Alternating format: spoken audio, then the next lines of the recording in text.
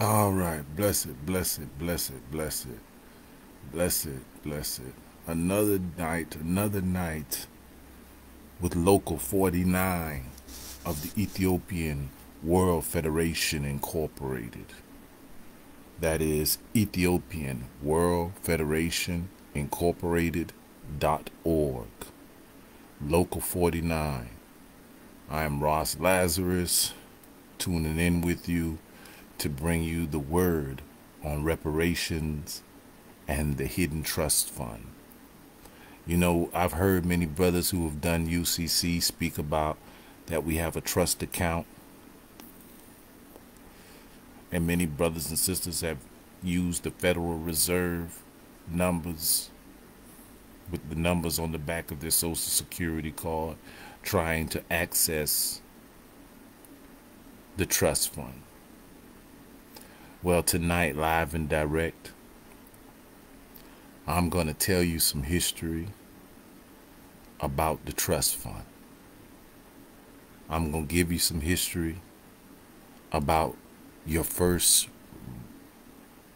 reception of reparations that you did not know you were given. Again,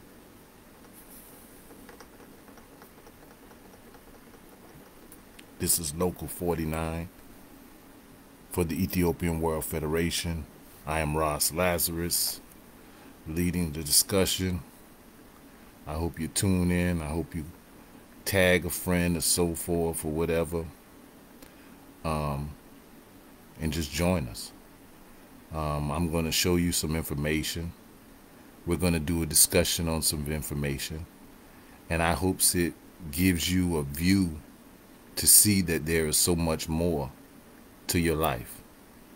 So much more that was going on with the history of your story, of our story. 49. And so from that component, let us begin. All right, my brothers and sisters, I'm going to pull up something first because I want you to be aware of someone.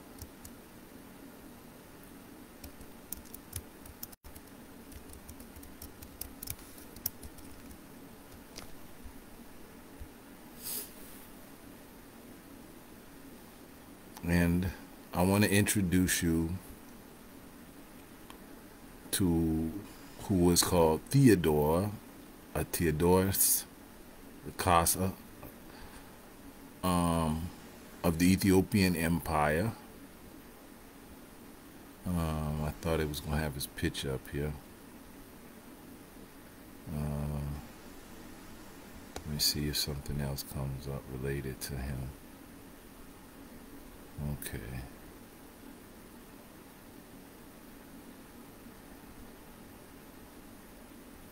I had a brethren that we did some time with, Ross Casa. He took on the attribute. Let me see if I can pull up a different one. I was hoping to pull up his picture. Here we go. All right. So this is Emperor Theodore. Emperor Theodore comes before the time of His Imperial Majesty Haile Selassie. And there is some history that has been missing out of your history books. And again, this is another wake you up to the false cry of no one came for us. No one from Africa cared or what happened to us. They didn't try to do nothing for us.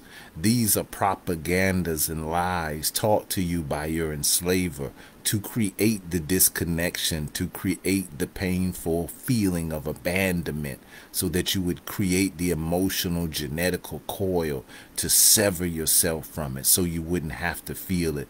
But it was all just lies. Africa has been coming from you for a long time, and you did not know it.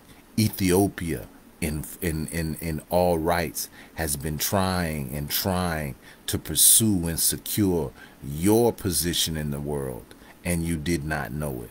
And this is just another chapter of how Ethiopia has reached forth its hands unto I and tried to help I in these trials and in these times. So what did Theodorus do? And what is the story of Theodorus? Well, it's a lot of stories, but let's here they say locks of the Ethiopian emperor's hair are returning home from London. They cut his hair. But what happened? What happened to Theodorus? What was the history of Theodorus, and what is missing from the history? So we're going to read a little bit from the Wikipedia, and then we'll come back into it.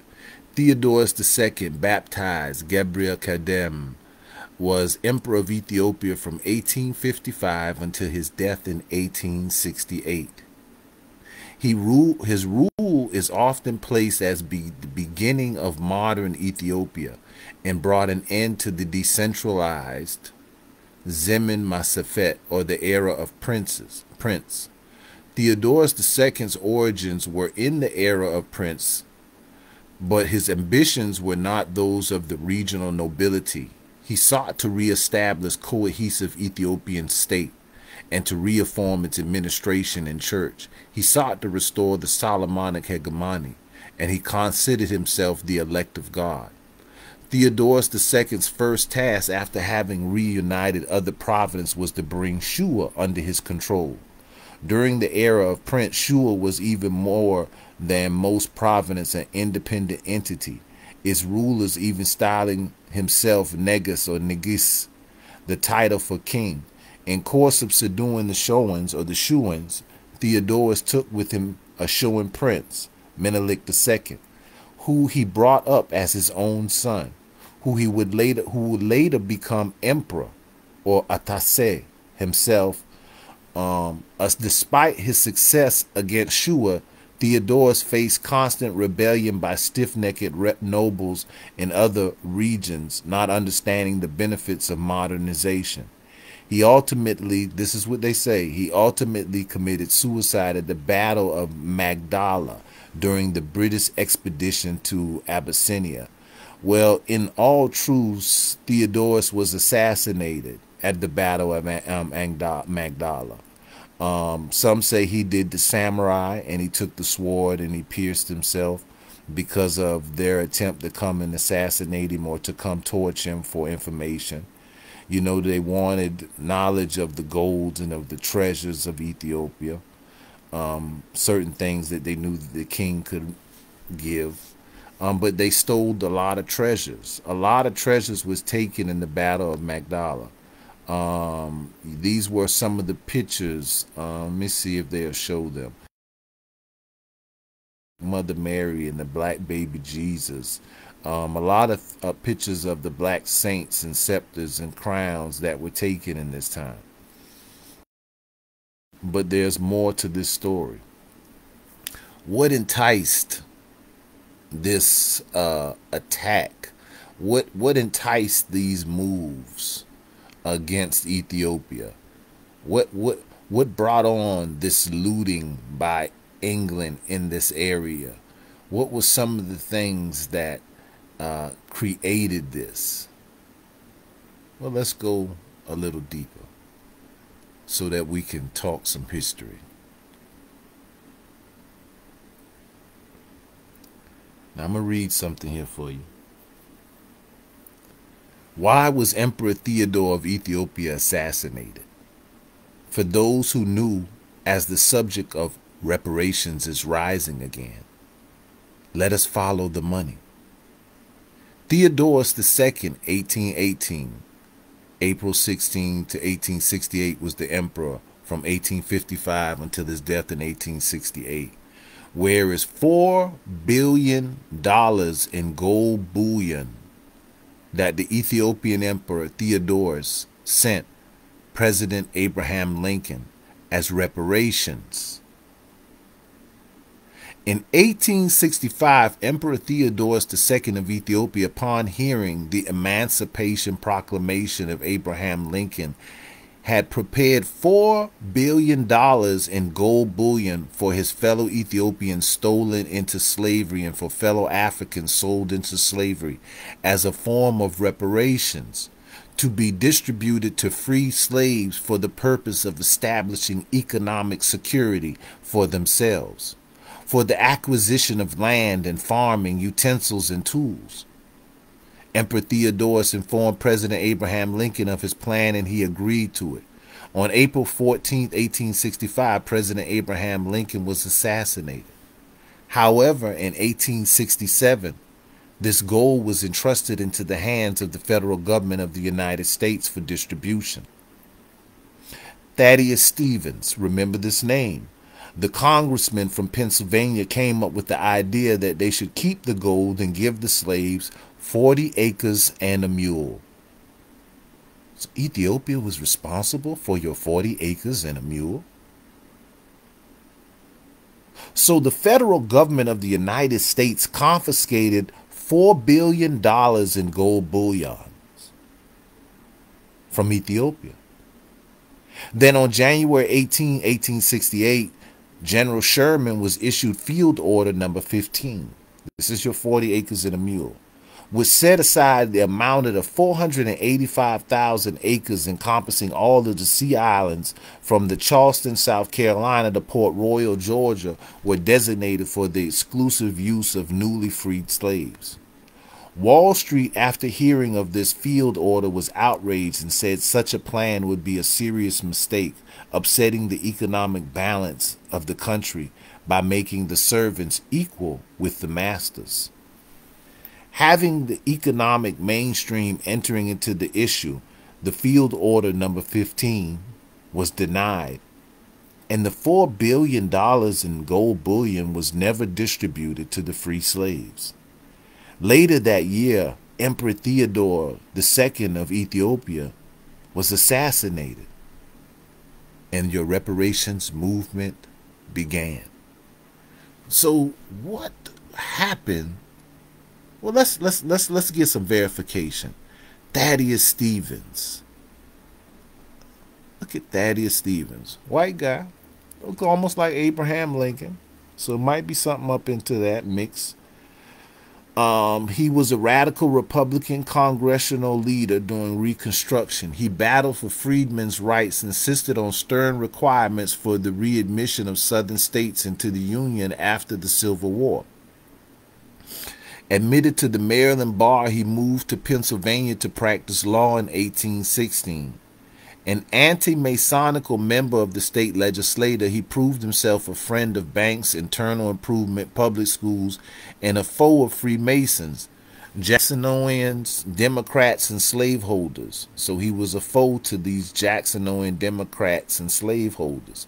Serving as Whig in the U.S. House of Representatives, he advocated tariffs increase and opposed fugitive slave provisions of the Compromise of 1850.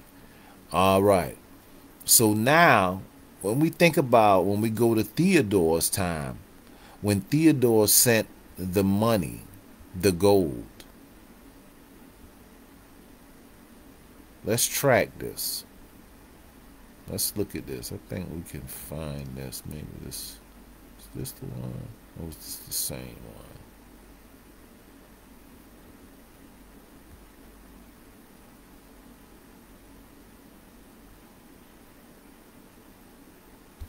Alright, that's not the one. It might be in there, but I'm going to try to find something a little bit more simple. Maybe this is it. Is this? No. Alright.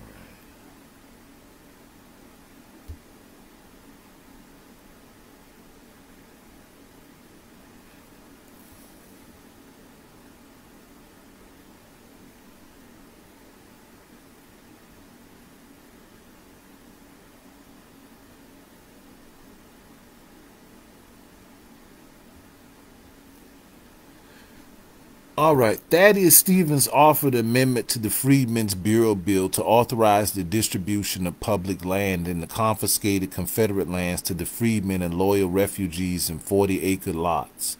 It's important to note that all of this land had been stolen from native nations, Stevens said. We have lands there to the extent of more than 100 million acres and more than $100 million in value. Yet, notwithstanding this, the freedmen have been and are being driven from lands which have been ordered to be confiscated as enemy property, or which are covered now with the freedmen's and villages and schools and churches which they have built. Why, Sir General Frisk told me that within the last 4 weeks he had compelled reluctantly to return $22 million worth of property in the district which had been confiscated and was in the possession of the United States government. All right, I was trying to find where he actually goes into his statement of why to give up the land. Let me go back one more. Maybe this is it.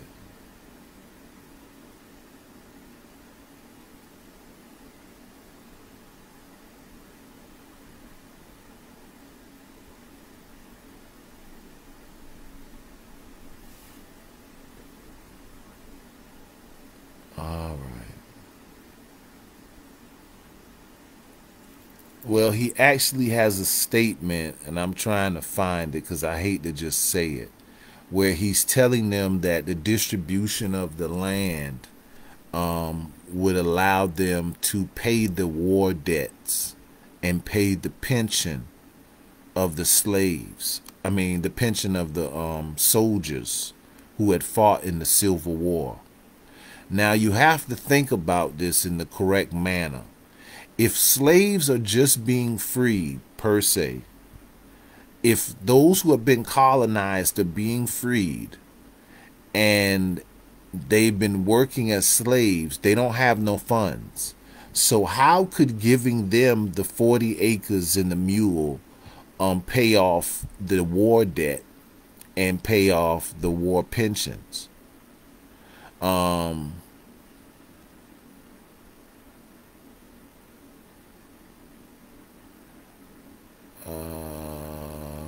try to see where if he might have said it in here. So it's like you have to track that position that he took. That's really important. That's why I really want to show that. I don't know why I can't remember which one it is.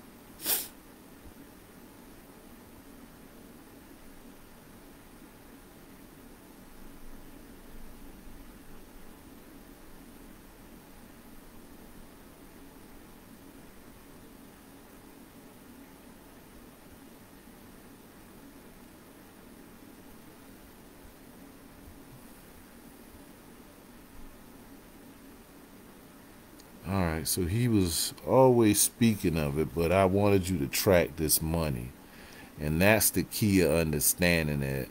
That he believed that giving the 40 acres and a mule to the freedmen's would have helped them pay the war debt. Um, oh, here's something right here. Let's see if this is a good one. Thaddeus Stevens of Pennsylvania proposed that all planters' lands and former Confederacy be confiscated and redistributed to ex-slaves and poor whites in 40-acre tracts. Stevens argues that with money from the sale of the remaining confiscated lands that the government could pay off war debts and finance pensions for Union soldiers and their families. Now you have to wonder, like, how are they going to be able to pay the war debt through this process? Where would this process be? So you have to understand, Thaddeus Stevens, the congressman from Pennsylvania, came up with the idea that they should keep the gold and give the slaves 40 acres and a mule, so that the federal government of the United States was able to confiscate the $4 billion in gold. But later on, what happened with the land? So if the land was called, and it was set up under what was called the Freedmen's Bureau of Acts. It was supposed to be freedmen's land, but that land was later on confiscated and taken back. So the $4 billion in gold still was not returned to those who it had been offered to for their reparations. So then you start wondering, like, why? Because this government was quick to set up a whole Freedmen's Bureau, and it was connected to the Department of Treasury, the Departments of War. And the Treasury Department argued that the freedmen's in the land should be handled by one of authority. They were dealing with your $4 billion in gold. They were dealing with your $4 billion, your reparations, that was set by an Ethiopian emperor. An Ethiopian emperor. An Ethiopian emperor sent you $4 billion in gold bullions for your reparations. Africa, an Ethiopian king, an Ethiopian emperor. Well, let's look at some other means and ways too on this, just so you get another idea of some things. New York Times, 1909. King Menelik has invested here. The New York Times archive shows that the newspaper published the following report in 1909. Though the accuracy of some of the claims, for example, languages, are doubtful, we have reposted it here for what it may be worth. This is what they're doing now, because it's amazing to the way they have taught us the history. Menelik said Baron D. Jollisberg in an interview with New York Times correspondent has since his accession to the throne 20 years ago transformed Abyssinia from a semi-barbarous power to a state modeled on the lines of European constitutional monarchy. Or is it the other way around? The sovereign who styles himself somewhat pompously conquering lion of the tribe of Judah, elect of the Savior, King of Kings of Ethiopia, who shattered Italy's colonial ambitions by his victorious at the Abba Alga Mekle Degra, or the Battle of Adwa, is ruler of the nation of 7 million inhabitants, the mysterious origins of which is lost in the night of ages. When Menelik was crowned Emperor of Ethiopia on November the 4th, 1889, after King Johannes' death, he was far from being accepted ruler of all states, which constituted the Abyssinian Empire. It was only after much hard fighting that Menelik finally succeeded in subjugating those rebellious chieftains who did not recognize him as Johannes' legitimate successor. Remember this now, because he's Menelik. But you got to remember where Menelik came from. Theodore. Since Menelik's one aim has been to introduce European civilization into his country, the emperor, after abolishing feudal laws still extant in the empire, emancipating the slaves, and establishing compulsory free education throughout his dominion. So Menelik set up free education, abolished slavery. Let's look at something else. I'm going to go a little further. Oh, where is it at?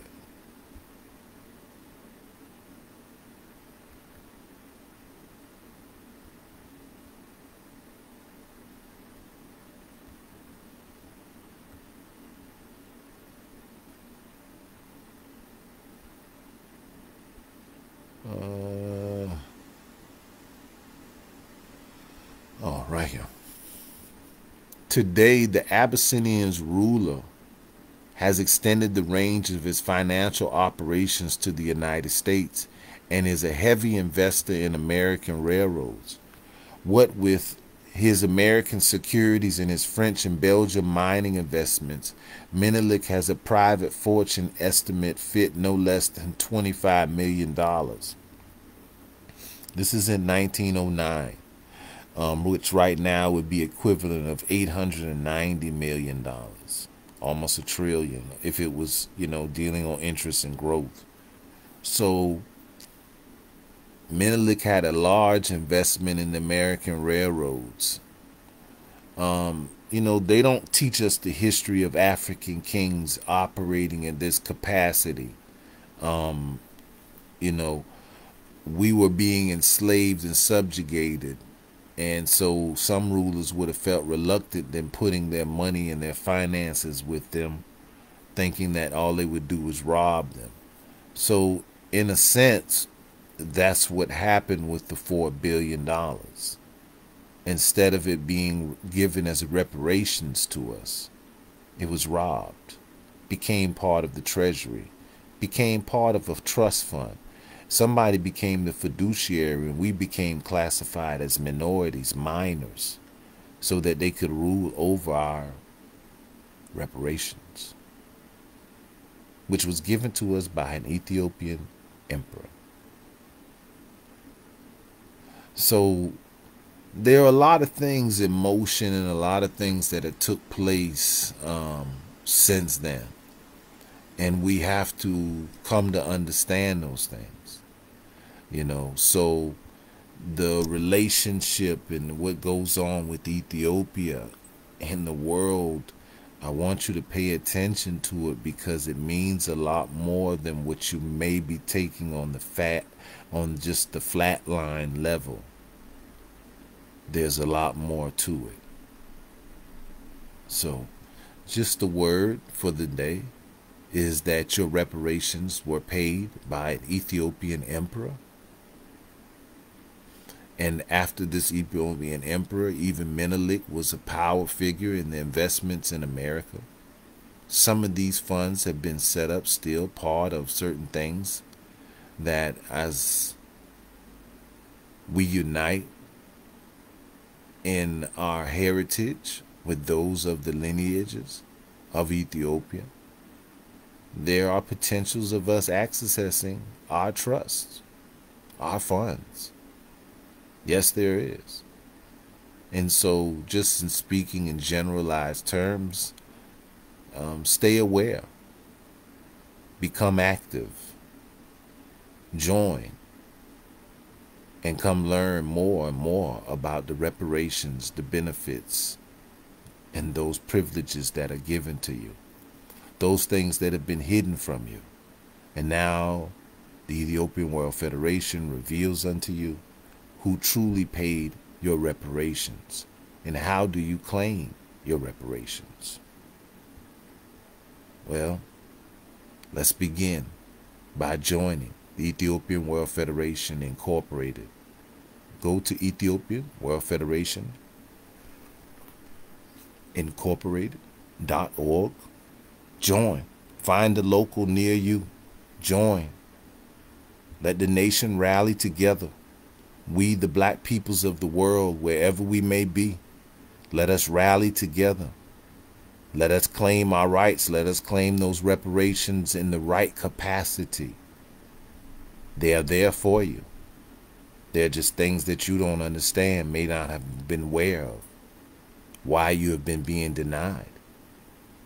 So, just an understanding that, and again, seeing the locals, there are a multitude of locals. Find a local near you. Join. Go in here, just click on it. Join one near you. And now become aware of the things that's going on. Because I know that you did not know that an Ethiopian emperor had paid reparations for you. And that was how they set up your 40 acres and a mule. That's where the concept of your 40 acres and a mule came from, because they were trying to steal your reparations and take your gold and give you the stolen land. Yes, give you the stolen land. They wanted the gold. And in the end, they took the land and the gold. So when you talk about your reparations, here is the first line. Follow the money. Here is the first line. Why was Abraham Lincoln assassinated? Huh? Why was Abraham Lincoln assassinated?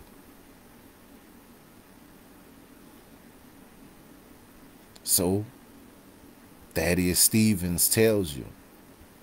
He tells you he came up with the plan that they could take the gold as payment and give us the 40 acres and a mule. In the end, they assassinated Abraham Lincoln, and they took the gold and took the land back.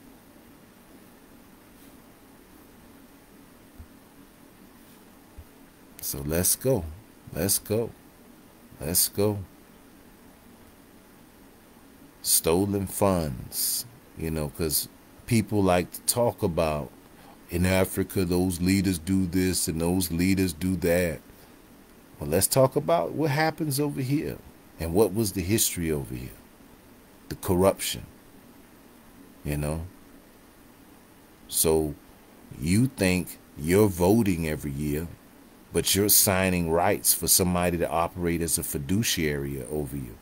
That's what your voting rights are about. That's what you fight to get your voting rights restored, and all of you sign up for it. It is to allow them to classify you as a minority, as a minor, so that they can keep operating as a fiduciary over your estate. This is how they were able to run and balance their country. Stolen wealth. All right. Let me see. One more little topic. I'm going to touch one thing. And as we said, what makes this important,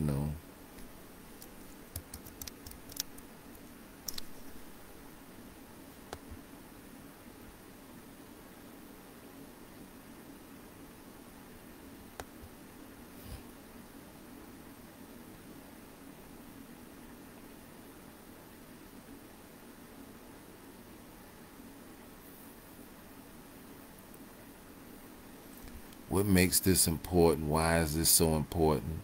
We've talked before about His Imperial Majesty coming here in 1954, checking on how we were, what was our affairs, what was our rights in here, and the treaty was signed, and the allegations of them treating us, but Malcolm had to sound the trumpet that it wasn't like that.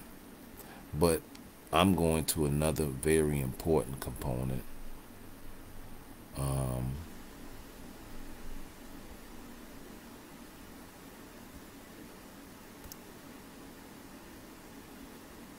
Where His Imperial Majesty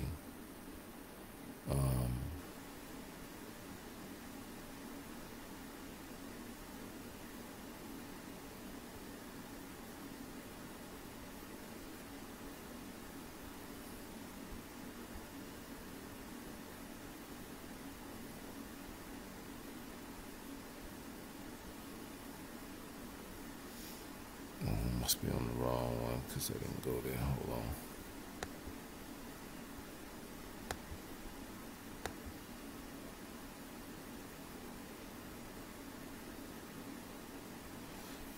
Oh yeah, I was on the wrong one. And so my point was, again, when we talk about nationality, we have to recognize the need of incoming repatriates to become citizens of Ethiopia.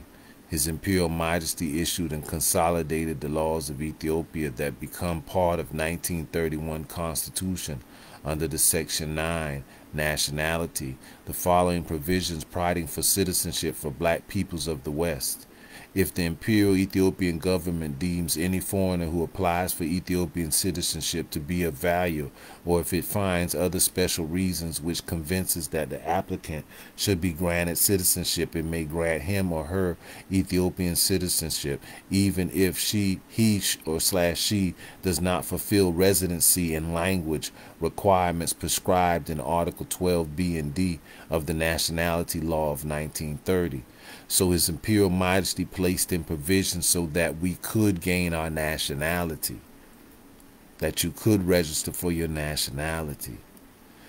So Ethiopia has been providing provisions of reparations and the ability for us to set ourselves up back as people of the world, of nations, as free and independent people for a very long time.